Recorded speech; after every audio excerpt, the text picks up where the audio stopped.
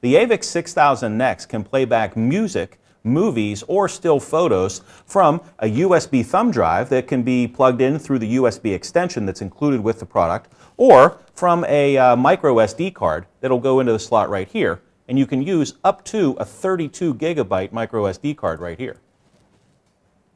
Operation for both the SD card and the USB source is identical. So for this demonstration, we'll switch to the USB source.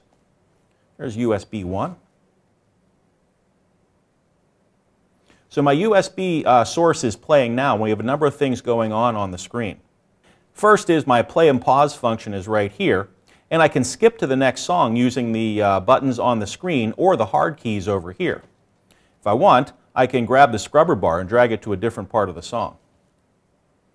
If I touch the function button over here, you can see I have my random play, repeat, and sound retriever functions are right here.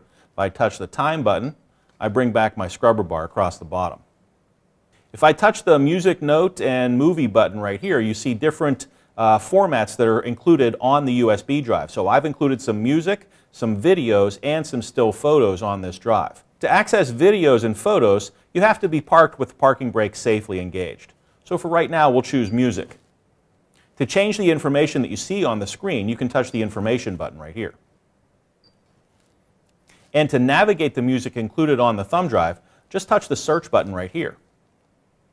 The system will automatically take your music and sort it by artist, album, or songs if that information is included on the ID3 tags on the music. If I want to search by songs, I can just touch the song button here, and I can scroll down through my list of songs, or I have an alphabet search over on the side.